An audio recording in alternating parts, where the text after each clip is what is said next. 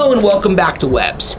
We've been here every week showing you what we've been doing in 2020 to get this distillery off the ground.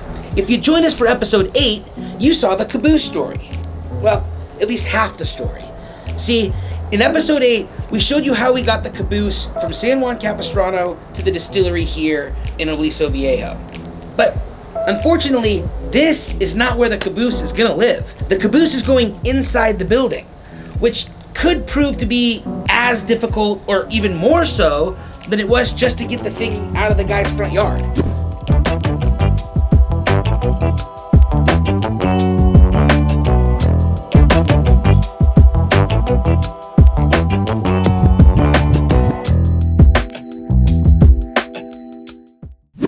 Why is it going to be so difficult? Well, we've got to get this monstrosity through that little door. Okay, so the opening here is 10 feet wide by 16 feet high. Well, you can see that the door itself actually comes down about 3 feet. So we don't even really have all 16 feet. So on the day that we're actually trying to get the Caboose inside, we're for sure gonna have to remove the roll-up just so that we can get all 16 feet. So she's a beautiful, big, heavy old girl. As she sits right now off the wheel trucks, she's weighing in around 20 tons. Let's get the dimensions. She's 35 feet long, she's 9 feet 7 inches wide, and she's just over 15 feet tall. So just to recap, the door into the building is 10 feet wide and 16 feet tall. The Caboose is 10 feet wide and 16 feet tall, give or take a couple inches.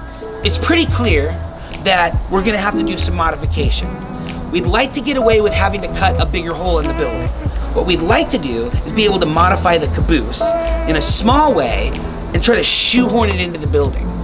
You know, one of the coolest features on this old Caboose is the engineer's bubble up top. And that's where they would sit and they'd look out for the lights and the flags and they'd keep their logs. It sits about 3.5 feet higher than the rest of the Caboose. So if we can find a way to take that off, then we can get the height of the Caboose down to around 11 feet.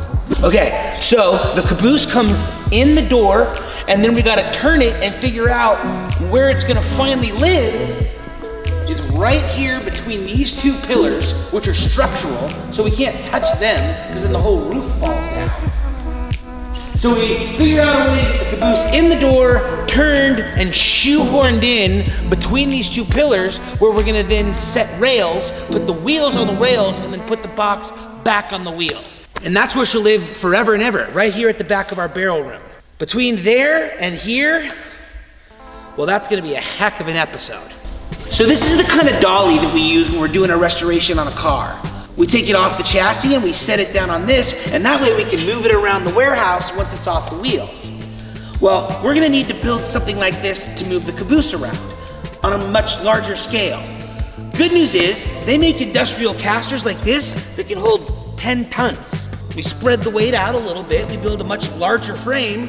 Hopefully, we can set the Caboose down on top of it, and at that point we can use whatever means necessary to shoehorn her in the building. And now through the magic of cinematic forced perspective, we will show you how the Caboose will set atop its, it doesn't look good. Now, through the magic of cinematic forced perspective, you can see how see how it keeps, through the magic of cinematic, you know what, just let me get, you guys get the idea, okay? We're gonna put the Caboose on a little dolly and we're gonna try to push it into the building without breaking everything. So now you know where the Caboose came from, how we got it from there to here, and we told you today what we think it's gonna take to get it inside. You know, you're talking, you got this pencil, it's like, we don't need the pencil, okay?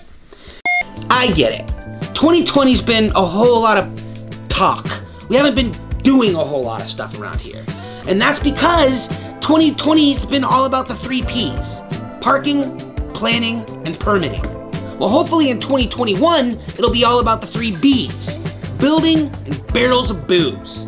And that's when we can all take a big sigh of relief, go out to the Caboose, crack a bottle of the good stuff, and talk about what a pain in the ass it all was. We're gonna do 2 more videos this season to hit our goal of doing 20 videos in the first season of Webb's Grainworks to kind of tell you what it is that we're doing around here. The idea is to come back in January and kick off with our first episode, January 6th, of getting our conditional use permit. At that point, we're gonna pull building permits and really get this show on the road. We really look forward to sharing the entire process with you. Please keep coming back week after week to see what it is that we're doing here, and we look forward to seeing you right here next week at Webb's Grainworks.